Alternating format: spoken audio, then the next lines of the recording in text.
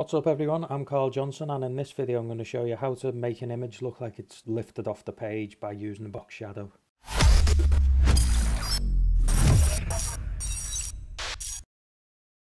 Okay, so we've got our image over here on the right, and the first thing we're going to do is use the Squarespace block identifier plugin for Chrome.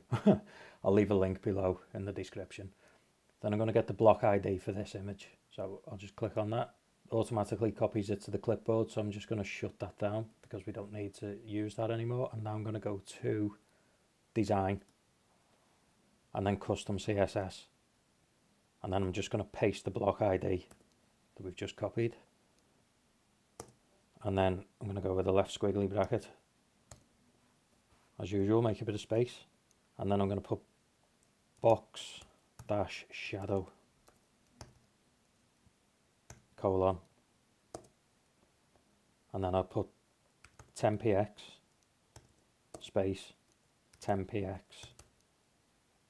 space and then 20px, and then you'll see that we've got a shadow now behind this image, so we can adjust the colour of this, maybe make it a little bit lighter. Subtlety is the key. Let's go with a lightish grey, so we'll go like A0, A0, A0. You see that that's lightening the shadow now behind the image.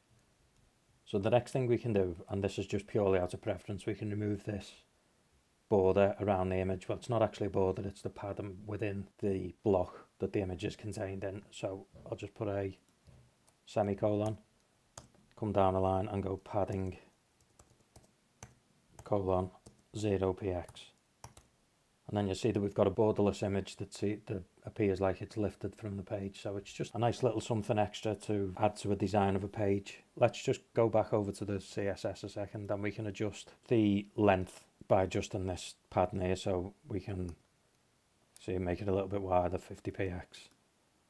50px, it just makes it look like it's lifted out of the page a bit more. But as I say, subtlety is usually the key with these things, just little tiny things that make a big difference to the page.